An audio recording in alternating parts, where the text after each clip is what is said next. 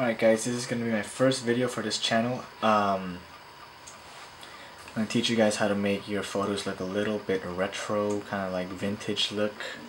So the first thing you guys want to do is, I'm using Adobe Photoshop CS3 instead of CS5.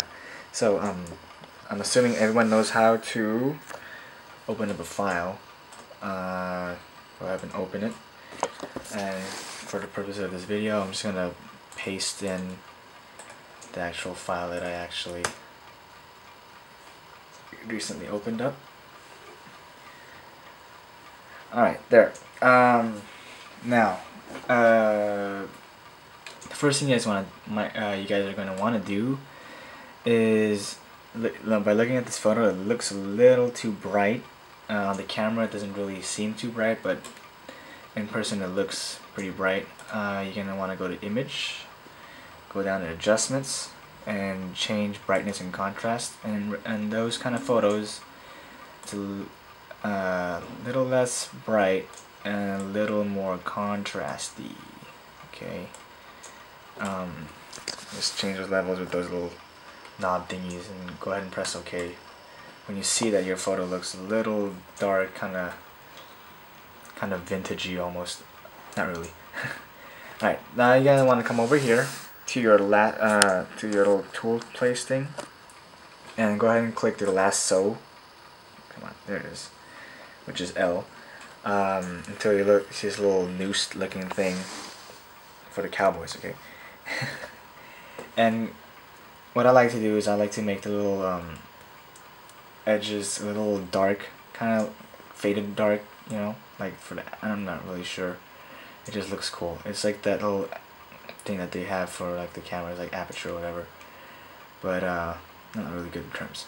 So anyway, go ahead and just like draw around. It doesn't have to be so perfect. You see how like I'm not really that good at it right now, but just you get the idea.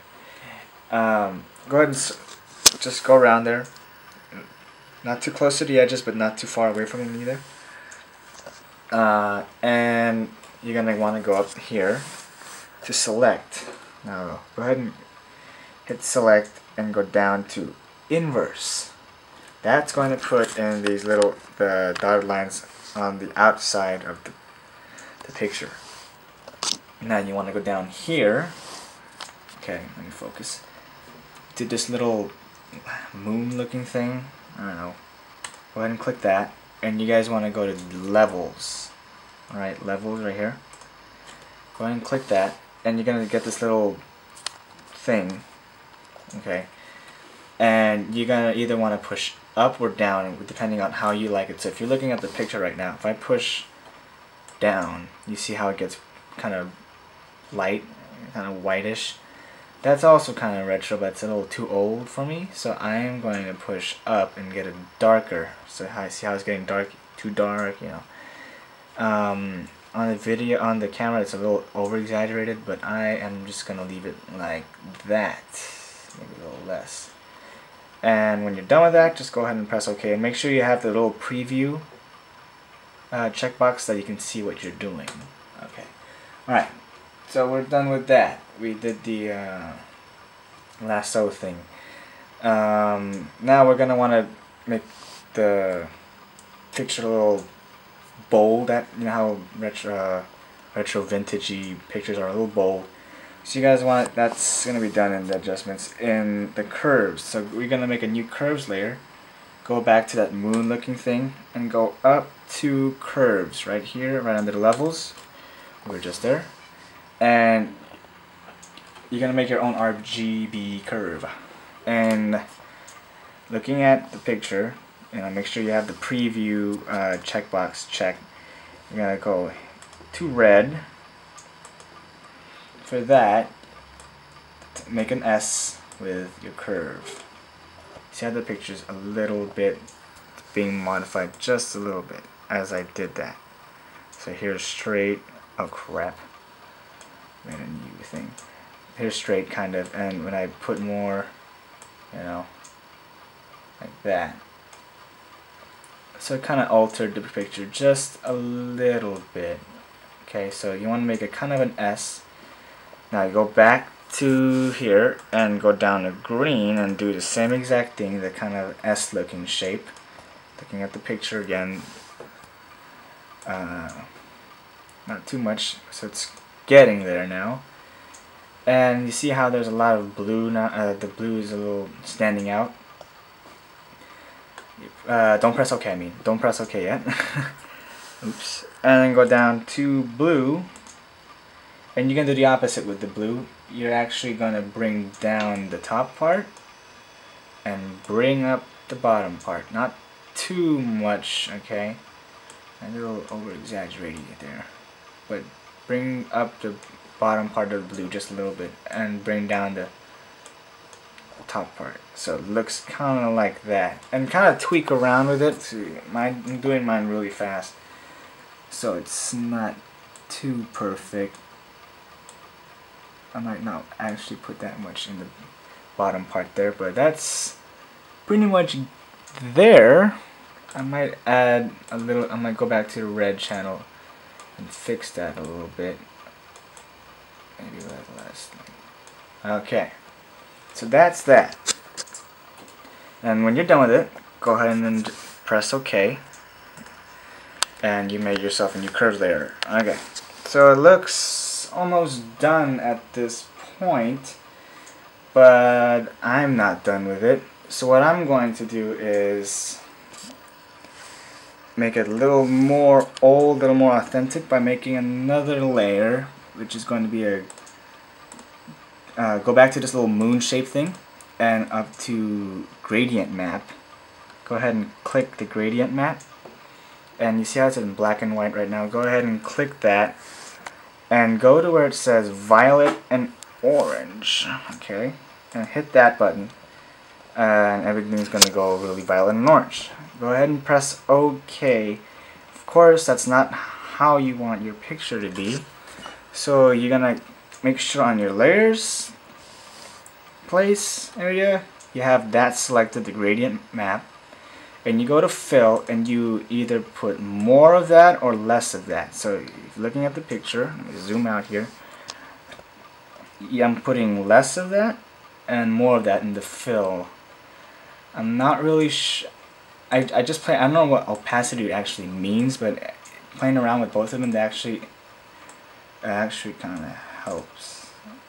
But I put more, actually I'm going to put opacity at 100 or maybe at 89, and the fill just a little less. That's too much. Looks a little fadey there. But I think honestly that actually looks pretty darn good. So I'm going to keep it at that. So I'm going to now make a new gradient map.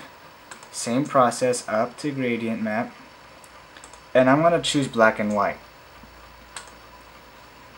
And I'm going to make sure that's selected over here.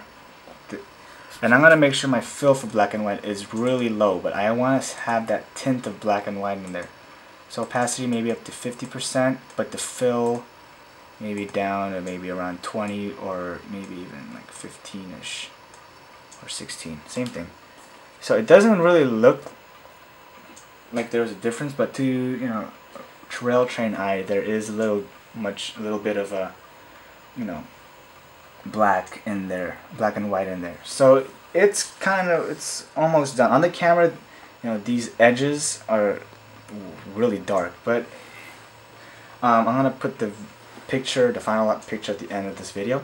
So anyway, let's go back. So this is kind of done right now, but I want to add something else. This is optional, you don't have to, but I'm going to add noise to make it look like it came from a, you know, vintage camera, not like a, you know, $2,000 DSLR. So I'm going to go to filter, down to noise, and add noise. And I made a mistake there. See how it's all white?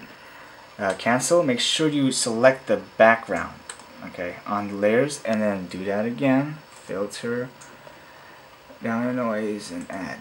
Okay, now you see there's something there. Now I can use this little square thing I have and pinpoint where I want to put where I want to put this preview right here. So if I want to put that on the top of this tower right here, you see it? Just click there, and right there is going to be the top of the tower. So it kind of zooms in, and you can actually see the noise in depth. So I'm going to put it to 100%, and I'm going to put the noise, I'm going to actually keep the noise at 17, because 17 flat, because it looks pretty good at 17. It's not too noisy, yet it's not too like crisp.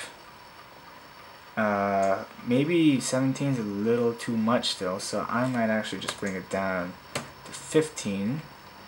At least you know that there's noise, you know. And instead of Gaussian, I'm gonna put it at uniform, and go ahead and press OK. And there you go. It's pretty much done. And you know, I could have done a little more tweaking with the curves. I could have done a little more tweaking with the levels on the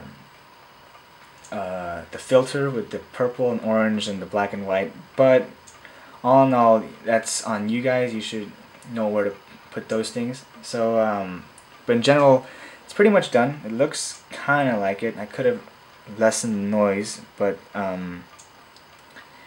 yeah, it's done. So I'm gonna put the the final product on the end of this video, so you don't see this, because this, I'm looking at the screen. This part right here is super dark, but on the computer monitor I can see it's actually pretty good. So I'm going to end it right now.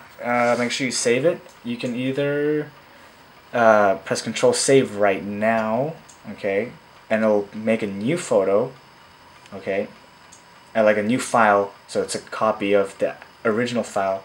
Or you can just go ahead and go down to the key here and Control Shift E, and all your layers will become one big layer. And when you save it, it's not gonna make a new file. It's gonna apply the the changes onto the original file, so you won't have the original file anymore. That's what I'm gonna do, since I already have a lot of these pictures. So I'm just gonna press OK. Make sure you want to keep it at max. Where I typically put it is at maximum 12, quality 12. But you can, you know, if you're gonna go Facebook or whatever, or Flickr, you want to keep it low maybe. But I keep it at large. So press OK, and it's ready to go. Takes a while, but that's about it. So thank you for watching, and bye bye.